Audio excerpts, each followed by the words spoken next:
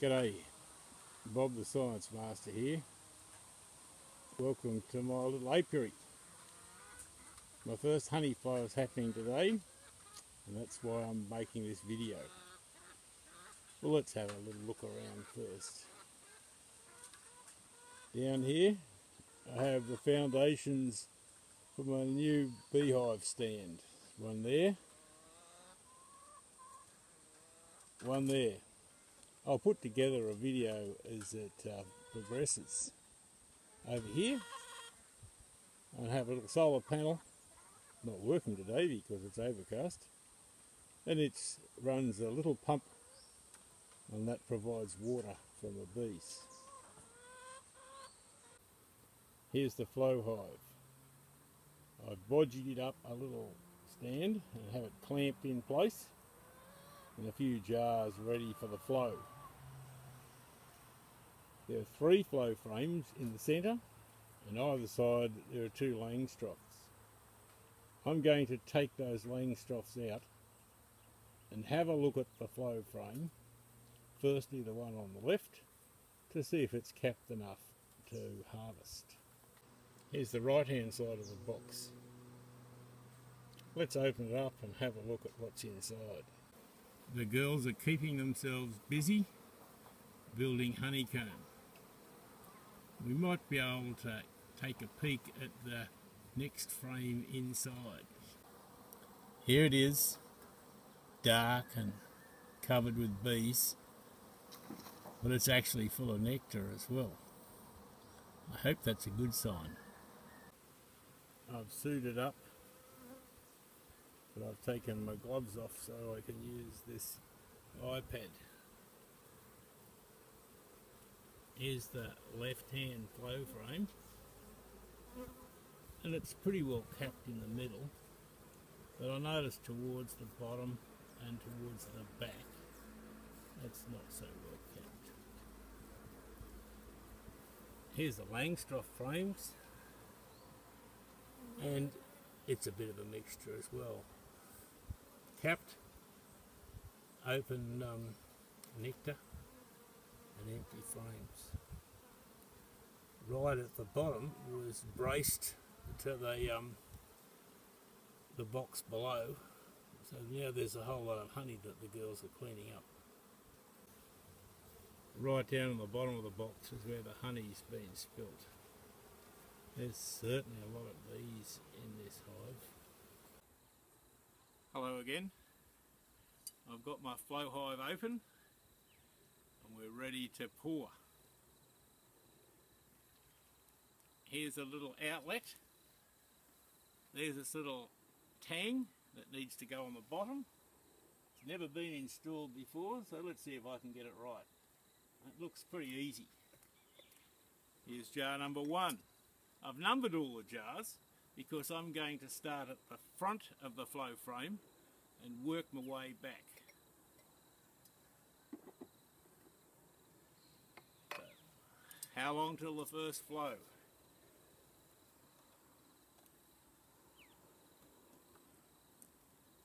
Alright, I'll slide this all the way in, the bottom holes, just so I know how far it'll go. Right, that's all the way to the back, but I don't want to go all the way to the back. I want to go about a third of the way. So I think that's about a third of the way. And now I turn, crank gently, and we should be open. Now we wait.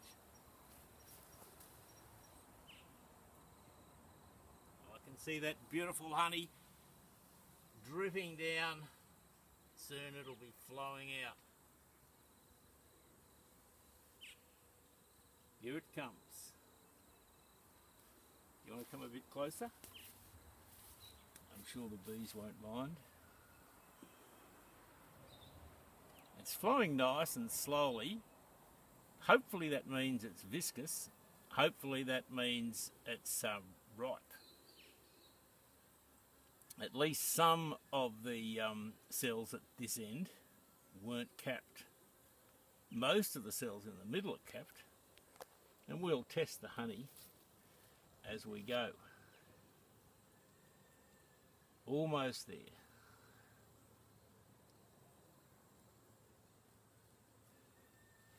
And here it comes.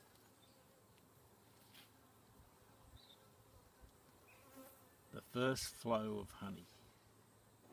It's beautiful. Alright, we're going to start jar number 2. We're still on the first third. Let's get the lid on. Got one bee very interested in what's happening.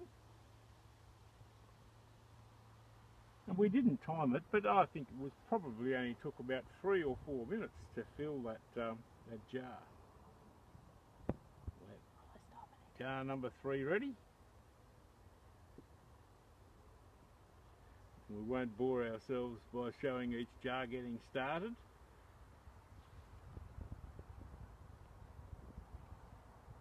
The channel is absolutely full. Now, that means we could have the overflow problem that some people have talked about. But because we're only emptying 1/3 of the frame, that should be less of an issue. I hope so, in any case. Yes, please. Now, the flow is still coming, but it's definitely slowed down. So I'm going to move the cranks back and open the next third. This is the central third, the third that I thought was most capped. So move it back, crank it open, and wait for the flow. When I built this little apiary, I had my rails level. But because we're on the top of the slope, I have a feeling that it might have slowly tilted downhill. Now this looks like it sloped the wrong way. If it is, then that's something I'm going to have to remedy when I build my new set of rails. We're nearly ready for jar number 4, and we're also nearly ready to crank open the rest of the frame. Now ready to crank open the last of the cells. I think there's no reason why we'd have to crank them open. If I had enough honey and I didn't want to rob any more, I see no reason why I couldn't leave this third closed. But in fact I do want the rest of the honey, so I'm going to crank it open now. Nice and gently. It's very handy having 2 of the hive tools. Underneath, I've got a core fleet board, and it has some diatomite to hopefully put paid to any hive beetles. Now we're going to have a look at that and look for honey. There's a little bit of honey. A little bit of honey there, which people have been noticing, and some hive beetles, one of which is still alive, and a little moth, a wax moth. There's a dead wax moth. One live beetle, which won't be live for much longer. Now, some of this honey is going to have come from the comb that I broke when I took the Langstroth frames out. But I suspect a little of it has overflowed as well. And I also suspect the reason, or one reason, is that I have the slope going the wrong way. See how the honey's accumulated at the front?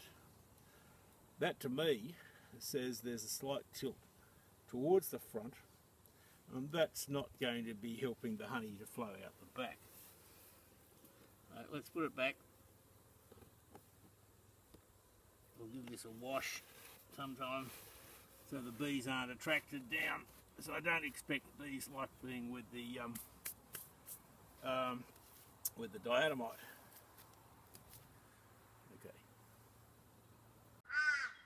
One of my chooks is here for a visit. Well, my little apiary was in danger of falling down the slope.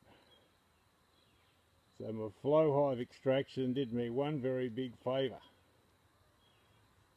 I'll move up a bit closer so we can see how far I've moved this big post.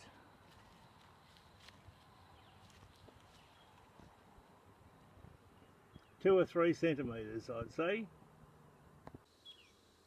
This is Crocodile Dundee, my spirit level. Let's see how it's working. Perfecto. Here's jar number 6, filling nicely. Unfortunately, not so with some of the other jars. I was distracted with the work and I had a couple of little overflows. Not too much though. Here's the little channel, flowing how it's supposed to be. I've moved Crocodile Dundee up on top of the Flow Hive. Let's see what the bubble's doing. Perfect. See how much I need to lift it to level it up. Not very much at all. Let's put it on top of this little button.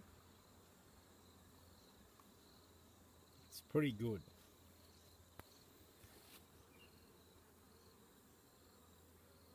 There's an idea of the slope. Good enough. Jar number 6 is filling nicely. Time for jar number 7.